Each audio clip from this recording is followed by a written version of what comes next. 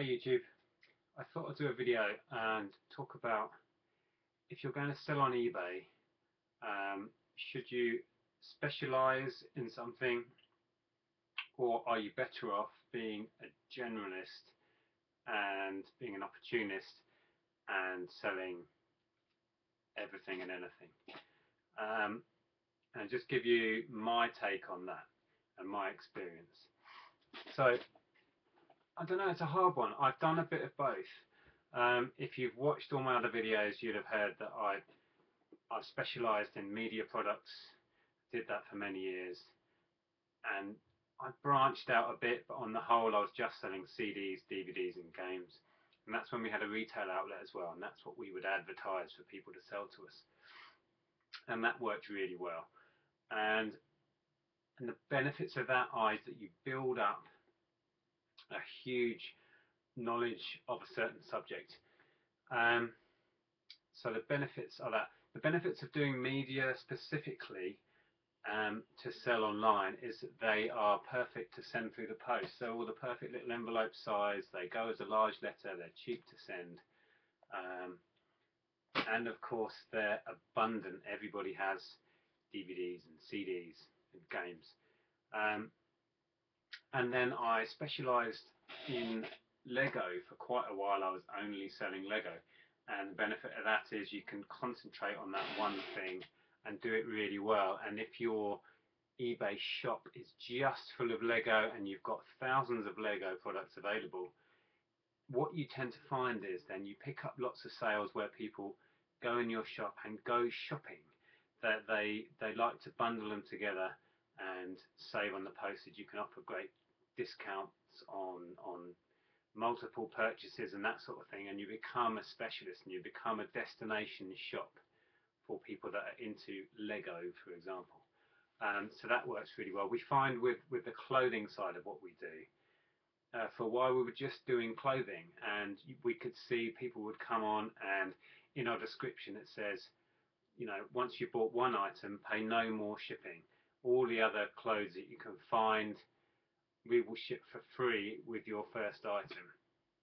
And so you get lots of like add-on purchases, and you become, like I say, a destination shop, and people will favourite you and come back to you if they've had good service, because they know what they're going to get. They know they're going to get clothing, it's going to be of good quality, and you get repeat custom like that.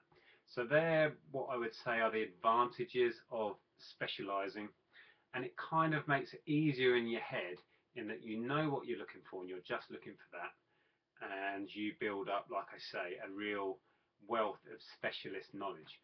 Um, the the flip side of that is being a generalist, being somebody who has their fingers in lots and lots of pies, and that's more what I am. And the reason I have ended up, at the moment anyway, working like this is that I find it gives me a huge advantage when I'm out in the field looking for stock, that I am not just looking for Lego, I'm not just looking for clothing. I'm looking for those for sure, but I'm also looking for games, for books, for vintage toys, for tools, for household appliances. The list goes on and on and on. All of these sort of niche areas that I've learnt about over the years. It means when I'm out in any car boot sale, any rummage sale, flea market, auction, wherever it is, charity shop even, I can pretty much guarantee I can walk into anywhere and leave with some stuff I can make good money on, because I am open to buying all sorts. So that's the big advantage of being a generalist. Um, it means I can buy an awful lot of stock and find it easily. And I can, when I go to boot sales, you see the same guys that have been doing this for years still buying the same one very small niche area. I see guys just buying vinyl. I see guys just buying CDs still. Guys who are into their retro games. Guys that are just buying shoes. Guys that are just buying clothes. And they're doing well out of it. But I come up to certain stalls and see, you know, matey boy that I see every week rummaging through the vinyl, and he goes to two whole crates of vinyl, finds one manky looking LP and buys it. At the same time, on that same stall, I've picked up a load of sealed old hi8 videotapes, a couple of board games, some Nintendo GameCube games, and you know, some craft items. For example, I've picked up a little bundle, got a nice deal on it because I bundled it all together, and I'll make 30, 40 quid out of that. I think you can restrict yourself and limit how much you can make by being a specialist. There's swings and roundabouts. It depends how you want to do this, really. But those are the advantages and the disadvantages of being a specialist against a generalist. At the moment, I would say be a generalist. It's great fun. The world is your oyster. You just got to go out there with an open mind. You can pick up job lots of whatever you like, as long as you've done your research and you know you can turn it over at profit.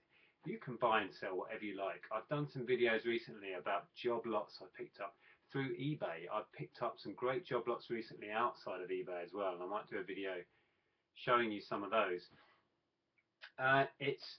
It's great fun, and it's rewarding, and you never know from day to day what you're going to pick up and what you're going to be selling. So yeah, that's it. I just wanted to do a quick video about that. It might, make you think, give you some ideas. Thanks for watching. Please like and subscribe. Watch my other videos. I'm going to keep doing these and keep putting the information out there in the hope that someone gets some benefit from it and it helps somebody to improve what they're doing or gives them the motivation to do this for themselves, because I make a full-time living reselling this stuff on eBay day in and day out, and I've been doing it for a long time. I just want to encourage and inspire others to have a go and do it for themselves. So thanks for watching. Like I say, please comment and subscribe. Till next time, thanks for watching.